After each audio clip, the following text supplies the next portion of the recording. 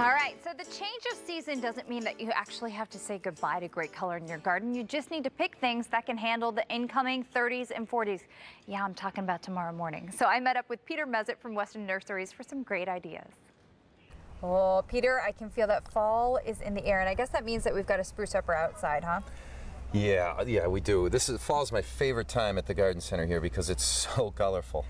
You look at these plants, these asters and these mums, and these are just a few small samples of what the colors are that they come in, just every color. But that's the thing. Sometimes you think fall and you think only jewel tones, but these are such pretty pops of color, even though we're entering autumn. Yeah, and people do put them in pots, and they last all the way through well into November before the cold frost. I was going to say they're hardy. They can take a little bit of frost. They're called hardy mums, but they're not hardy in New England for the winter time. Well, very little is. All right, now these are funky and cool, and I've actually seen you bring these to the studio in our outdoor scape, and I was like, am I supposed to eat those? What's the deal with these? You don't eat them. Okay. They're ornamental peppers. I suppose you could eat them, but no one eats them. Let's not. And they really are, again, all different colors, and they spruce up the container plantings, which I'll show you in a minute, and just add color excitement to the fall. Okay, now let's go to the veggies. Is that what we should call it? Oh, this is a veggie. This is actually an ornamental too. It can be used as an ornamental. This is Swiss chard. So if you get real hungry, you can eat it. Boils down next to nothing. Again, let's not. Yeah, but it's a nice ornamental plant, and this is millet, which is kind of in the corn family, and annual grasses here. These won't survive the winter, but great, again, in container plantings.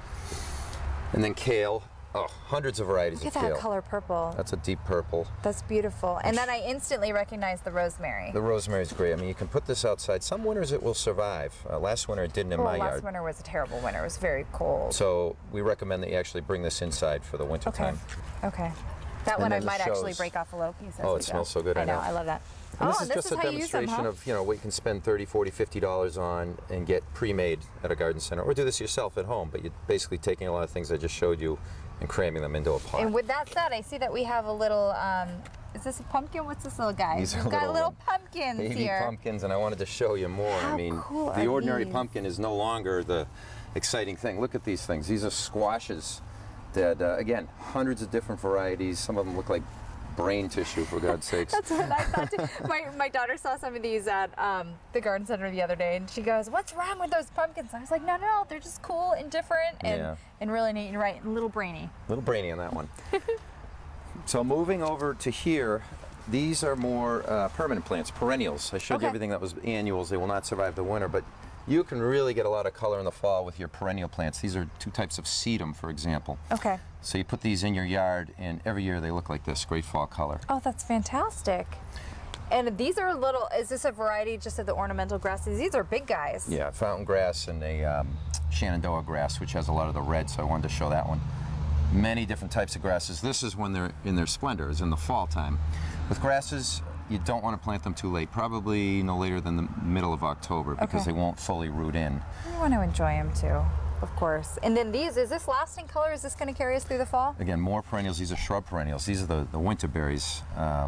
Just a spectacular berry set that goes well into the winter. If the birds don't get them, they can go into February, even March. And this one's called beautyberry. Many people don't know about this one, but it's got these clusters of purple berries. It's a 5 to 6 foot shrub that really is showy in the fall time. Yeah, super pretty. All right, some great ideas there. Peter, as always, thank you so much. You're welcome. Stuff there, and you know where to go find them. Western Nurseries has locations at both Hopkinton and in Chelmsford, and now we want to send it out to Lily on the